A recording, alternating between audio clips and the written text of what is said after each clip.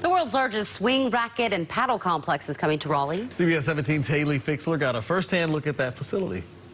This was actually supposed to be a future site of a truck depot for the city of Raleigh. But these 45 acres will soon be something so much more. Nearly 100 courts, mix of tennis, pickleball, padel, ping pong, and a little bit of beach tennis, which doubles as volleyball. And a restaurant and bar, and a training academy, and access to the Greenway trails.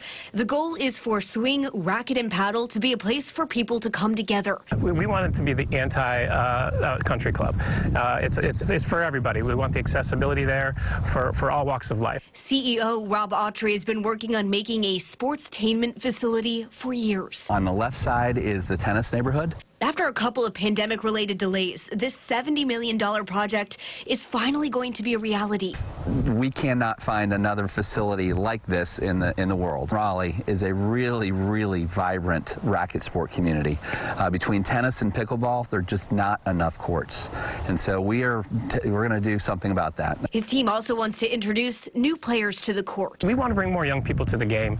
Particularly the game of tennis hasn't changed much in almost 100 years, and it's not really relevant for the younger consumer. Eventually hosting local, national, and even international tournaments on site, making the city a tennis destination. Our first year projections will have 1 million people visit this campus.